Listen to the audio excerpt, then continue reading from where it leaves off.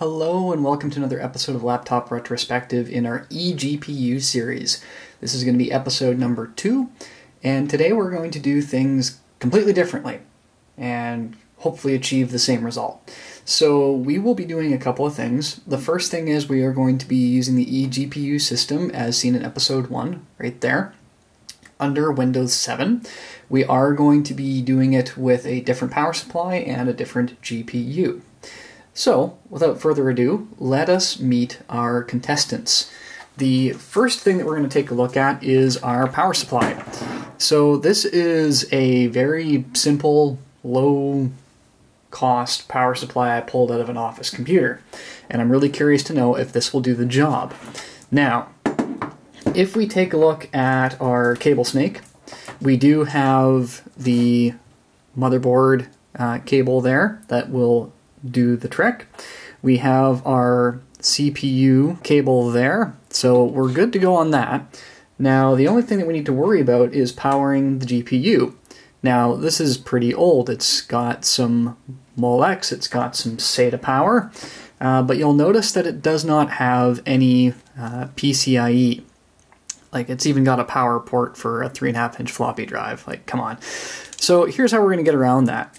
Way back in the day when everybody was buying graphics cards and didn't have the power supplies to run them, they came with these. And I happen to have a lot of these lying around. What it is it takes two Molex and it makes a PCIe 6-port. These are pretty easy to find for cheap if you have to buy it brand new. I think they're about 10 Canadian dollars, but I'm sure if you know a person or know a shop, they've got hundreds of these lying in the back. So we're going to go ahead and stuff that onto the ends of these two Molex connectors, and we should have the required power for our GPU. Let's go ahead and plug this in, and then we'll go ahead and hook it up to everything else. Okay, so let's grab our eGPU here. We'll go ahead and put that down. We'll take our power, we'll plug in the motherboard connector, and then we'll plug in the CPU connector, and then we'll go ahead and plug this fellow into the eGPU, like that. Now, our graphics card for today is going to be this MSI 950. Now, we might do a 10 series card in the future, but the challenges with that is it'll only really work on the Express card. The M2 and PCIe methods tend not to work according to what I'm reading on the internet. We'll go ahead and drop this on the dock, and then we're going to go ahead and take our power from our old power supply and stuff it onto the top of our eGPU. The last cable that, of course, that we need to connect is the Express card cable, and just as I warned in the other video, do not plug this end into a real HDMI port. Bad. Very bad. Do not do that. We are all plugged in, so let's go ahead and stick the Express card into the X220, boot into Windows, and see what happens. Let's go ahead and flip on the power for our power supply there, and we'll go ahead and start the computer. Our eGPU has gotten power. This is a good thing. We're going to interrupt normal startup because we want this to boot to Windows, not to Linux, which is the default operating system for this computer. Okay, looks like a device has been detected, and it's asking me to restart later. I'm going to ignore that for the moment. So it looks like it has detected the GPU. So let's just try and install the graphics drivers and not worry about GeForce Experience. Okay, now that it has installed the drivers, let's go ahead and restart, and hopefully it'll correctly detect the GPU. Okay, as we can see up here, it has successfully detected the GTX 950. Now the question is, what other sort of performance we can get out of it. So currently, we do not have anything on the monitor out of frame.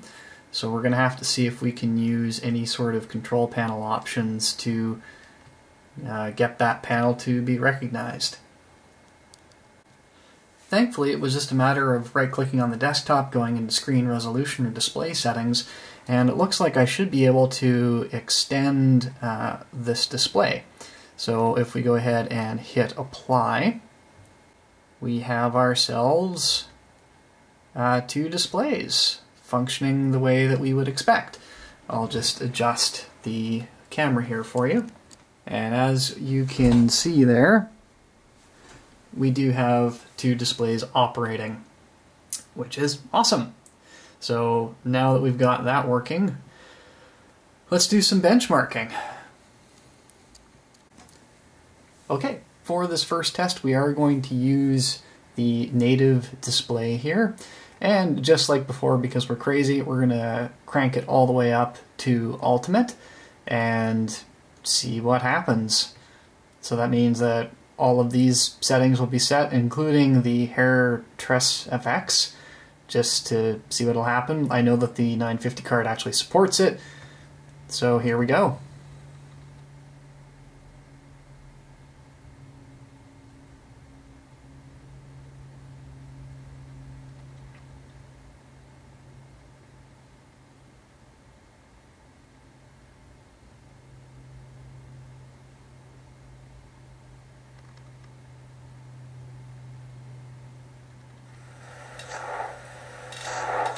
Alright, so far this looks pretty promising.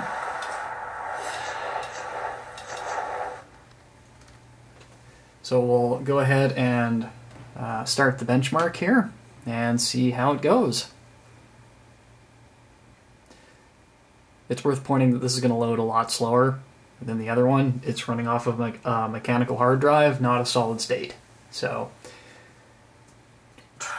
here we go.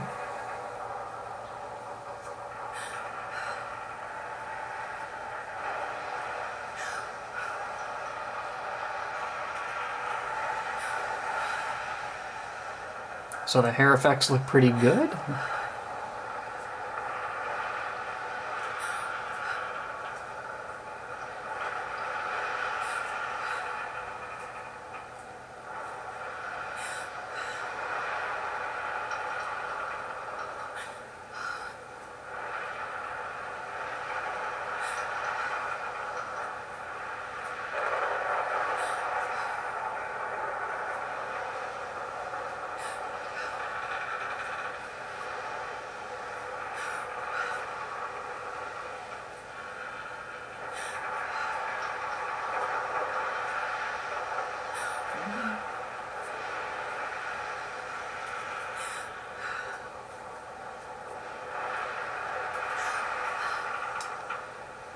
Alright, that's not too bad actually. So we're all the way up to about 40 frames per second. So that's anywhere from 10 to 15 frames per second better than the GTX 770, and I couldn't turn on certain settings because that card didn't support it. It showed a minimum of 30, but a maximum of 48.6, so that's actually quite good. You'd be able to easily play Tomb Raider and anything older on this particular setup with significant ease. So let's go ahead and do the other benchmark using the connected 1080p display and see how much that drops. Okay, we're going to go ahead and set this to the second display, and we're going to crank that resolution up to 920 by 1080. We'll leave everything else the same, and we'll go ahead and press play.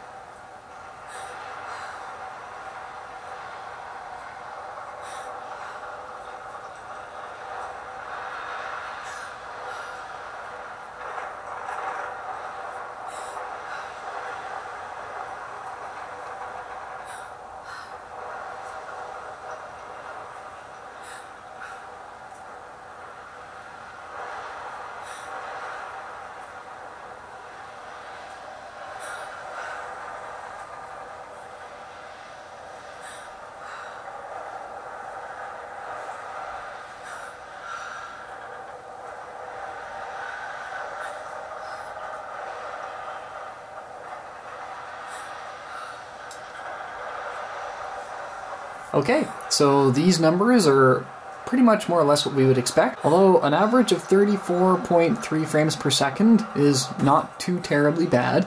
Our minimum is 29.1 and our max is 41.4. So even at a higher resolution, probably due to the newer GPU, that doesn't really seem to have as big of an impact in terms of resolution being displayed. I really do have to point out though that one of the weak points is going to be the CPU. That is also part of the benchmark. We can't ignore that. But a 950 seems to be a pretty decent pairing in terms of what it's capable of doing. Okay, ladies and gentlemen, it's time for some real quick conclusions for episode 2.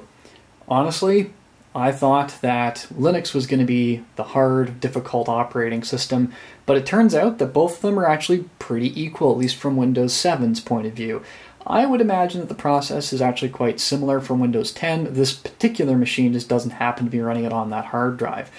That being said, if it's running in an older operating system, I would say your chances of success are all that much higher. That being said, I will certainly test and continue to work with the eGPU if I get the opportunity to get some other ThinkPads that have the express card slot. You might even be able to convince me in the comments down below to hook up a 10 series graphics card with the 7 series graphics card. It was an experiment. I wasn't too sure how well this was going to go. If anything was going to get fried, an older card is pretty safe.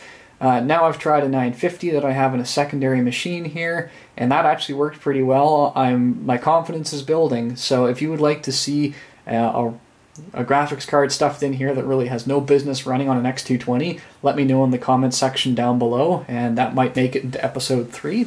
If you do have any questions, also feel free to leave them in the comment section down below and I'll do my best to answer them.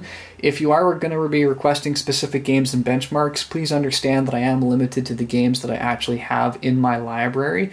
I don't necessarily want to use channel funds for purchasing games just for the explicit purpose of benchmarking. Anyway, if you enjoyed this sort of content, I'm going to leave the big 4 here at the bottom. Please like the video, share it, subscribe, and hit that notification bell so when episode 3 comes out, you are the first to know about it. Thank you very much for watching, and I'll see you next time.